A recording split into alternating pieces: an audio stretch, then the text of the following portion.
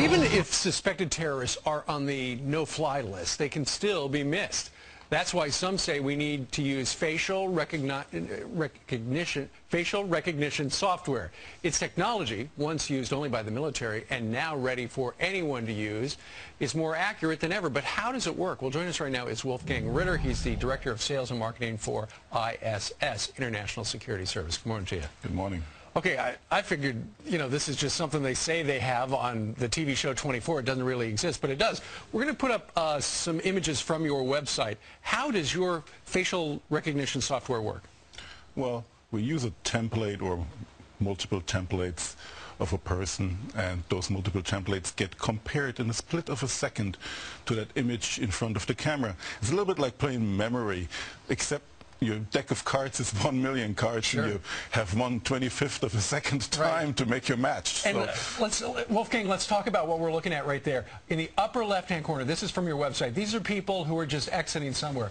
You're telling me that your software can identify every one of those persons as being on a watch list if they're already entered. Exactly, and what you see here is it's not a random But they're walking so fast. It can grab a face that fast? It can grab a face that fast, yeah.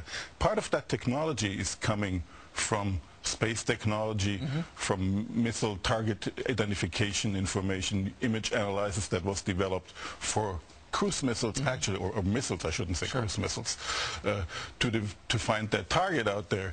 And this technology now is coming into the civilian world, basically, well, improving security on airports dramatically. Well, and people know it's out there. So if you're a bad guy, what if you just put on a beard or grow a mustache? I got news for you. You can grow a beard, you can lose your beard, you can grow hair, lose hair, you can gain weight, lose weight, you can change your sex. I still get you. You still get it. Where's it being used right now? It's used, well, in big airports. Some of it part out of the country here, but it's coming to the U.S. a lot more. Security here is improving dramatically, and we're in talks with all big ministers. Have you caught any of the bad guys? Well, that's information I don't get. I wish I would. I'm always curious to know that. Sure. Well, now here's the problem, Wolfgang. Some people are saying, okay, look, I walk through the airport, or I walk down a street where those cameras are.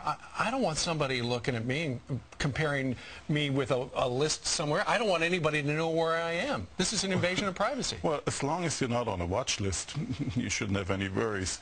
And people always have privacy concerns, but you have social networks, you use your credit card.